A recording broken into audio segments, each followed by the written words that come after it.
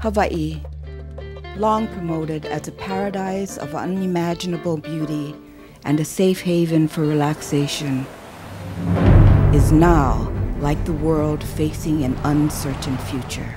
There are so many farmers at risk right now, and if you don't save them right now, they're not going to be here a year from now.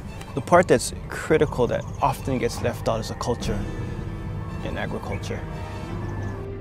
With only 15 to 17% of our food being grown locally, if we saw a major disruption in our supply chain, the entire population of our islands could have problems with food supply. If something happens like that, no planes, no ships, I don't think we survive. We need more farmers, we need more people growing taro, we need more land. We have a very finite resources living on an island. I don't want our island to be like Kaho'olawe. I want our soils to remain on our farms. Through the personal stories of those on the front line comes a new film that explores the most critical issues facing Hawaii and the world. Save the ag lands. The governor says it. Every year in the state of the state, we're going to protect ag lands. Where? When? They subdivided this beautiful ranch land, kicked all the old-time families off. That was a real trauma on the people because they just kicked them off the ranch. Oh, we don't need you anymore. Just kick them off. I'm a farmer, and they take pride in that. And when they lose that, it's devastating. I've seen people suffer. Alcoholism, drug abuse, families disintegrate. Over 40 years of my farming career, I've seen these things happen. I have a real place in my heart for farmers because it really hurts to see this happening, and it's still happening. In Malam over here, our whole Kuleana, this whole valley, so any houses they're building, it hurts us, It's heavy, There's definitely a block of people that are hungry and that are suffering from food security issues. We have about what anybody's guess from 5 days to 2 weeks worth of food if we have an issue with shipping here, and then everybody starves after that. We live in one of the richest states of the world. We live in the richest country in the world, and it's almost embarrassing to realize that almost 1 in 3 families in the state are food insecure. 1 in 3 families actually don't have enough food. If we're cut off from the mainland, our food supply, we're in big trouble. We're in big, big trouble. If we're for an extended period of time, we will not be able to feed our people. And that's scary.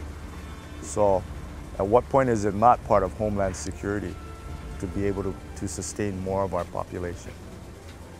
We import something like 1 million pounds of taro a year, and that's compared to approximately 6 million pounds grown here in the islands. So it's a significant portion that's brought in. I think if everybody grows a little bit of their own food, they have the tools to be able to grow more of their own food. Having those tools is the critical element. This is not touchy-feely stuff. This is life and death. This is the future of our people. Both sides need each other. For me, it's nobody lose. It's a win-win both sides. We just got to learn how to work together. Journey with the heroes who are finding solutions. Yeah, these guys are fertilizer factories. This is what we're getting these fish for, so that they can convert some of the waste products that we have into fertilizer. From innovative farmers, both large and small, to food distributors, ranchers, and educators who are growing new ideas that can help restore Hawaii's long tradition of self-sufficiency.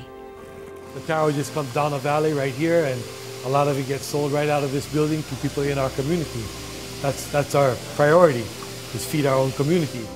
Every breadfruit in here is a story from where it came from, the people I work with to collect them. But just this dream I had to go to the Pacific and collect varieties is now manifest into this beautiful collection of trees. Why am I so passionate about breadfruit? Why am I convinced that breadfruit can really play an important role for food security in Hawaii and elsewhere? From this one tree, you have a full meal. Dad wasn't very well, in his last years. He said that looking out the window, looking at the taro, he said, I don't know what's going to happen to this place. I don't know what's going to happen to the taro.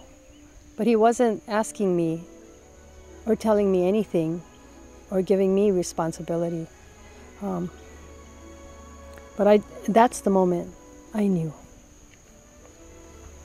that I would do it. Each school garden is a seed of hope. Some of the students at the Waimea Middle School program, they're saying that they want to become farmers. Through doing the gardening and farming and stuff like that, it's like really helping me to figure out what I want to do in the future. You gotta make it fun. If it ain't fun, you know, the chances of you getting the kids involved is almost zero. We've carried that with us, and I hope that these guys would do the same, you know, from what we've taught them. We started working with high school kids, and we realized that it's really hard to change their minds once they've gotten to a certain point. So now we take elementary school, kindergartners, and preschoolers, because I think kids also naturally want to be outside. If you marry being outside and having fun and making it fun and eating healthy food, if you incorporate all of those things together and you keep working with them, then they grow up with that. From the kupuna to the keiki, we all came together for one purpose, and that is to once again ho'ulu and grow Haloa once more. It kind of like dug like deep into our hearts, I think. What is the most important thing on the planet? It is people, it is people, it is people. I'm on a wheelchair. I can't do it that fast, but the job can be done in a quality way, yeah. Pull the gate, drop them back in, clearance good, pull them back up, we take them and lash it up. I feel like it's just such a small effort, but it's, you know, everything will make a difference.